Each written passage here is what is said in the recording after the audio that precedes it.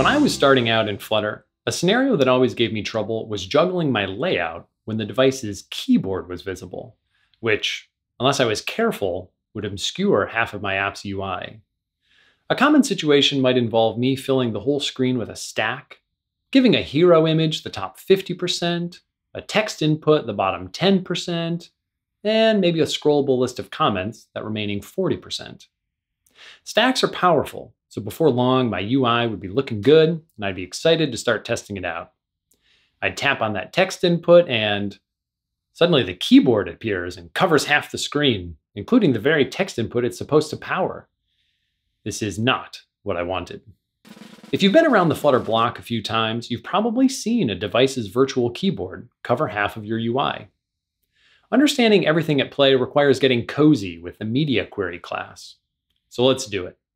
First of all, just like many classes in Flutter, the value you get back from MediaQuery.ofContext is actually a MediaQuery data object.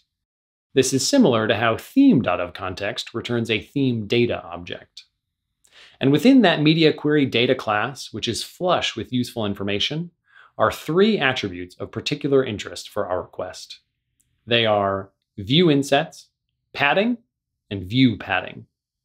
These variables are well named and easy to keep straight. Just kidding, they're impossible to keep straight, which is why we're talking about them. The first line of documentation for ViewInsets says, the parts of the display that are completely obscured by system UI, typically by the device's keyboard. Okay, that's pretty straightforward. In my head, I distinguish this from the other two by thinking about how you have to press keys in to type. ViewInsets is for the keyboard.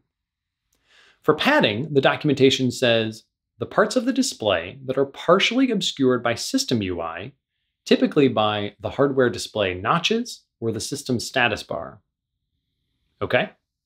And lastly, the documentation for ViewPadding says, the parts of the display that are partially obscured by system UI, typically by the hardware display notches or the system status bar.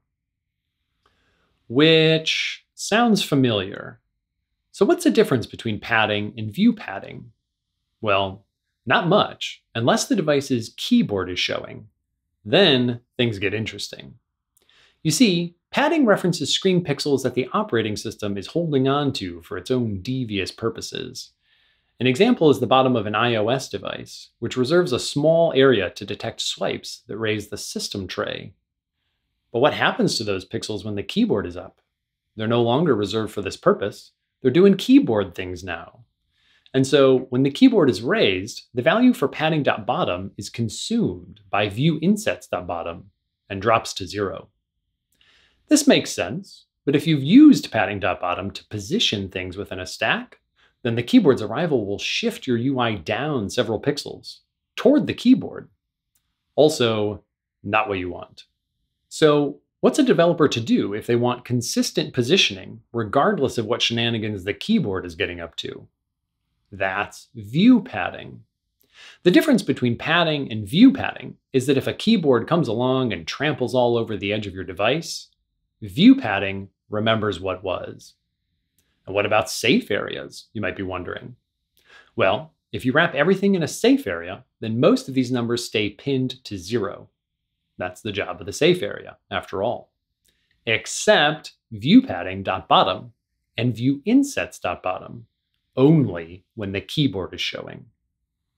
To review, ViewInsets represents areas fully obscured by the system, basically the keyboard. Padding represents areas partially obscured by the system, basically notches. And what about when a keyboard consumes the space behind a notch? Padding drops to 0, but ViewPadding maintains its value. If you found any of this hard to remember, you're in good company. At least, if you consider me good company. While preparing for this video, I had to re-look up the difference between the three attributes at least 10 times. Which is why I made the dartpad linked below. Check out that to see it all happening live right before your very eyes. And whenever you forget which one is which, pop back over to that dartpad. For more info on Flutter, head to flutter.dev.